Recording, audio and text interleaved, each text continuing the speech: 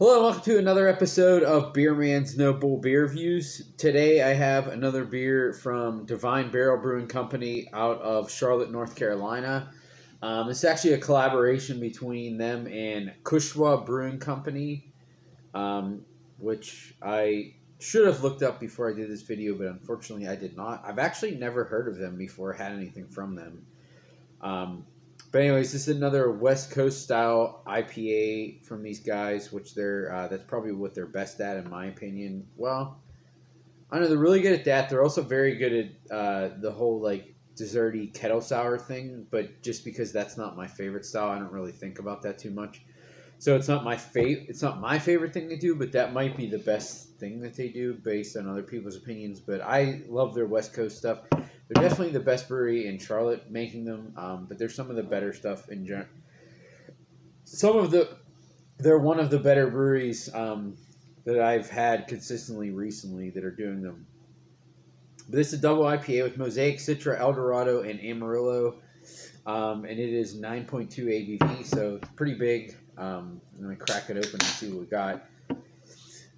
And the one thing I like about these guys, I mean, I love Midwestern IPAs like White Raja and like this everything from Fatheads, but those are they are very bright, hop forward, but they do have at least a little bit of a malt, like caramel malt character. Maybe it's not even that much in the flavor. You can see it. It's usually orangey color. These guys, most of the West Coast stuff they do, they're very, very light in color. I mean, they almost look like a Pilsner, but they're somehow not overly bitter, or they're not over the top in any. They're not overly bitter. They're not like syrupy or anything like that. But they're so this one's like slightly darker, but it's still pretty light for a big, massive IPA. I would say it's a standard golden color with a fluffy white head. A lot of times, though, at least the Midwestern ones are usually a little darker than this.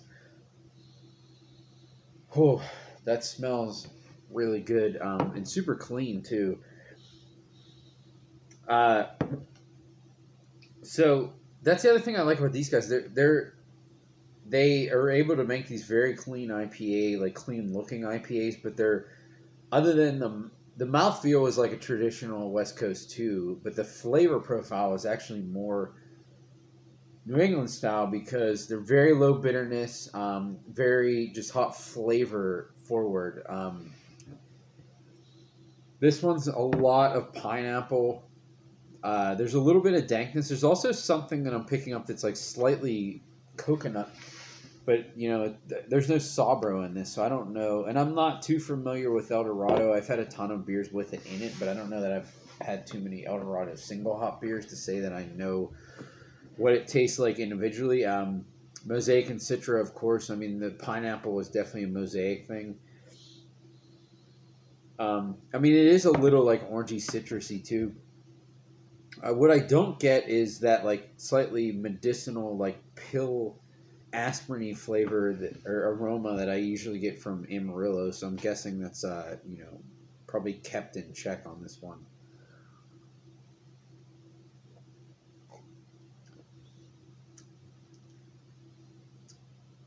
So it's so funny how I was saying that like a lot of their IPAs were like light, like very light, like Pilsners, like in the color, and how like the Midwest IPAs have a little bit more of an orange tint to it. There is like a little bit of underlying malt character, but it's still very bright hops. This is actually more towards that, and it's still fantastic. Like if you told me, "Hey, I got this new Fatheads IPA," and I didn't see the label or anything, you just poured it to me and you gave me this, I would 100% be like, yeah, that is a great new IPA that they made.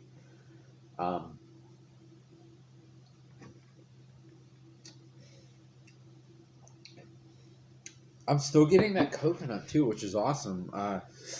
But there is a ton of pineapple. Even though it has a little bit more sweetness and a little bit of that the caramely malty backbone, it's still so bright, and it finishes very, very dry, like all of their IPAs. It has a nice bitterness, but again, it's definitely not like back of the tongue bitterness, not like a New England IPA. Excuse me, but it's not even really as bitter as a traditional West Coast like Pliny, Green Flash, Alpine type uh, IPA either.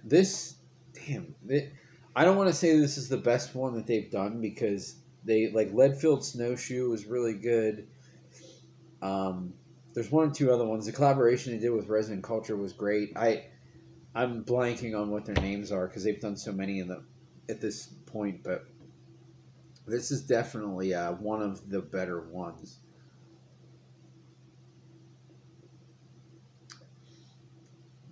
But so I love those other ones that I said were more like Pilsner malt. Like it was just straight Pilsner, was so light. But those, I would say at least in body, like they were a little bit leaning more towards like the hop water character type thing, where it was a little boozy and all that. They were still very, very good beers, and I like them because none of the breweries were doing that. But this is definitely not hop water.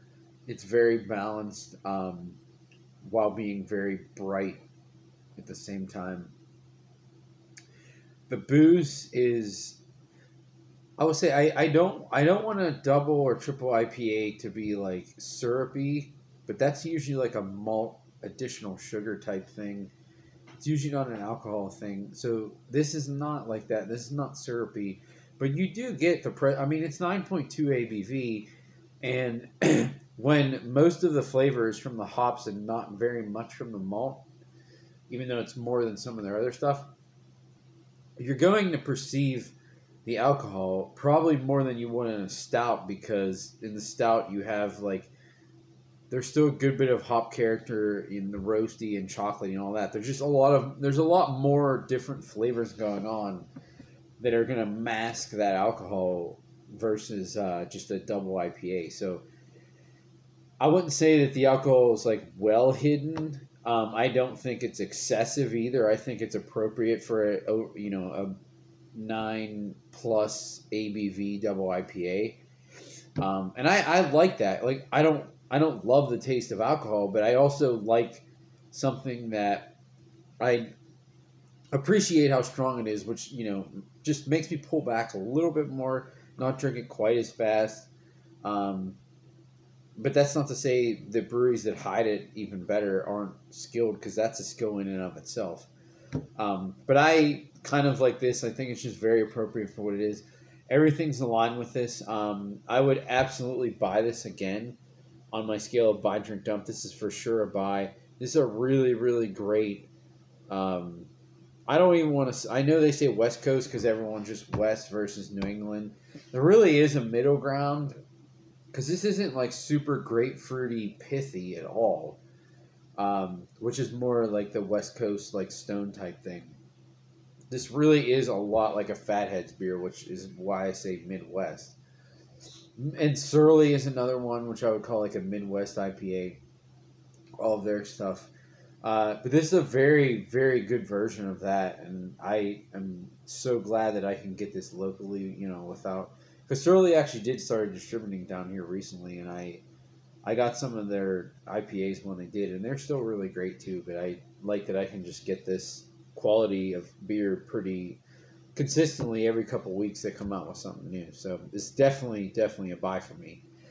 But on that note, I think that's all I got on this one. Please like, comment, subscribe, let me know what you think, and I look forward to doing the next one. Thanks.